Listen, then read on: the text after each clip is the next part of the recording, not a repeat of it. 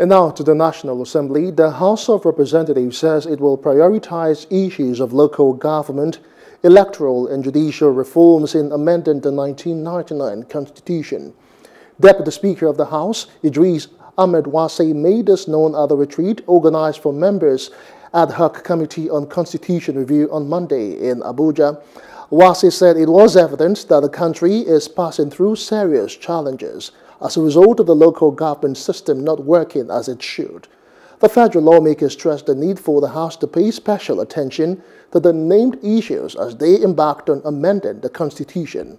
According to him, lawmakers have the opportunity to write their names in gold by ensuring that they do everything possible to give Nigerians a people-oriented constitution.